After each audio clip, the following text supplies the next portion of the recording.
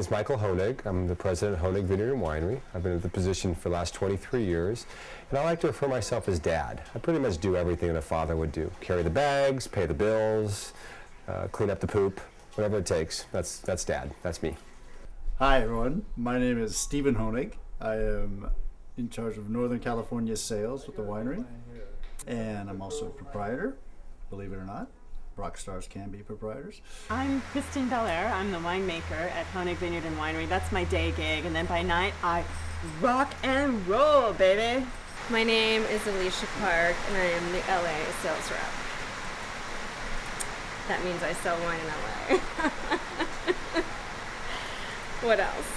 I'm Kelly at Honig Winery, and I am the wine club coordinator here. I'm ready to rock. Ready to rock out with my drumsticks. My name is Natalie Morrison, and I'm the San Francisco sales rep for Honig Winery. My name is Jenny Petchek, and I do East Coast sales for the winery. My name is Kim Villanueva. I'm with the Honig Vineyard and Winery family. I've worked with them for 6 years in the Orange County and San Diego territory. My name's Tony Benedetti, and I'm the CFO here at Honig. I have been in probably the last 6 postcards. Yeah, maybe 7. This is the most fun so far. Unfortunately, I wasn't into rock and roll. This is, out of character for me. So I'm having to kind of improvise a little bit here. My idea was, as a young person, not really understanding wine and really not drinking wine at the time, is like, why would we talk down to our consumers and make them feel like they shouldn't be drinking our wine if they didn't know anything about it? And at that moment, I decided, let's use humor as a kind of way to have some fun. First week when I started here in 1998, I had to be in a postcard, and my character was a housewife whose Valiant had just worn off, and she was really excited to be at a game show. And it's a different experience, but we're getting kind of into it now. Postcards are a really cool way that we have of keeping in touch with our customers and our fans and the consumers that purchase our wine. And it's a fun way to show that we take our product really seriously, but we don't take ourselves too seriously. You're too late. You give love a bad name. Are there any tattoos left?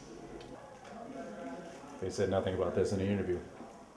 There's only about 5 people that actually work for the company that are blood-related family, but everyone here is treated just like extended family here. What's nice about this company is that we have fun. We do our work, but we have fun while we're doing this, as you can see from this postcard shoot. 1, 2, 1, 2, 3. What's going on? You can kind of do the shot like this, and kind of real rock star like. Yeah, my brother has much better rocker pose. He's got a bigger tongue. Or, you obviously do the really kind of character like this. There you go. Thank you, Napa Valley. And you just kind of walk around and you figure out what you're going to do for the postcard. You figure it's a postcard. It doesn't really matter that much. I mean, it's only a shot. But really, a character does matter. I mean, you got to really get into this thing. So, rock!